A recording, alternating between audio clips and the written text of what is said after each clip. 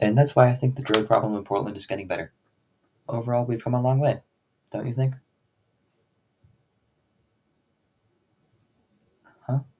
What do you mean by that? Well, those numbers are higher than I expected.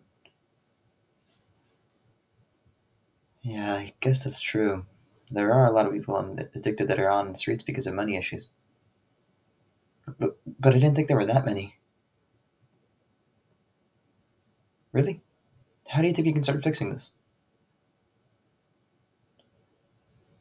Oh, yeah. There are a lot of those buildings, and the treatment is affordable over there as well. Yeah, you're right. I should go tell other people about this. Thanks, Whiteboard.